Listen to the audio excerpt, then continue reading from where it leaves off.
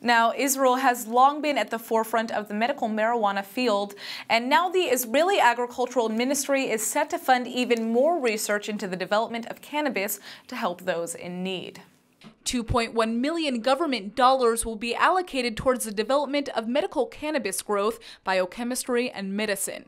13 different unique projects will be using that funding to not only identify new strains of cannabis, but to also improve vision, fight cancer, and boost the body's acceptance of transplanted organs.